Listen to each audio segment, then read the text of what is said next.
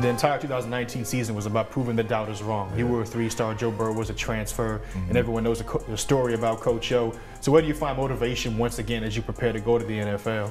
I feel like, in going to this next level, there was a lot of people that thought I should come back to school and thought I was, not going to be good enough for this next level. So I try to just think about that, as I'm working out, and if I get drafted higher than people expect me to go, then they're going to be saying, oh, he's going to be a bust, or it's not worth it.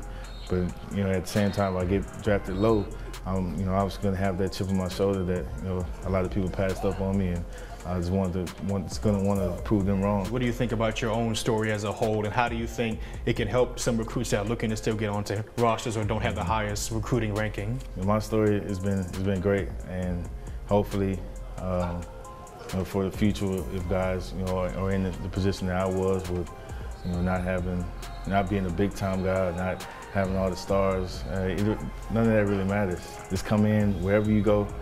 All that matters is what happens when you step on campus and the work you put in. With so much talent departing from LSU already this year, how do you think the Tigers are going to do next season?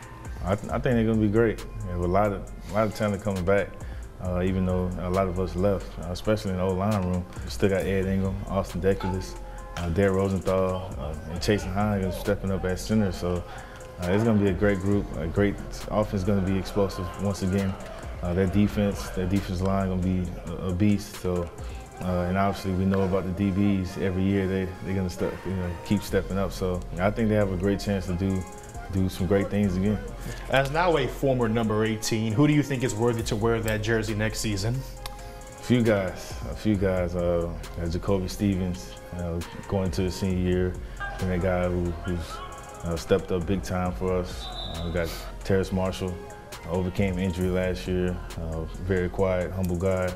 And we also got Todd Harris, I think he's gonna have a great year as well, who's coming off an injury, always treating people with respect around the building. So those three guys are very good candidates to wear their number. How has the draft process been for you, and how different has it been compared to what you might have been expecting due to the coronavirus? It's been a lot different. Before everything with the corona went on, I was planning on going to some visits to some facilities, the Broncos, 49ers, but everything got canceled. So basically, just been working out in the mornings, trying to stay active, and then afternoons, teams would hit me up doing FaceTime, Zoom meetings, just basically doing everything online now. How much do you think that has impacted what you could do in person compared to what you're limited to doing right now? Now, it's basically just watching film, just showing off my knowledge of the game and what type of person I am, just trying to explain myself. And that would be the same thing I would be doing if I was there with them in person. We had spoken a little bit at Senior Day during the Senior Bowl media days. How did that entire process and your time in Mobile help you with the NFL draft process? It helped me a lot. That was a huge week for me. Kind of opened some eyes. A lot of people prior to that week were surprised with me declaring for the draft. Thought I was going to come back.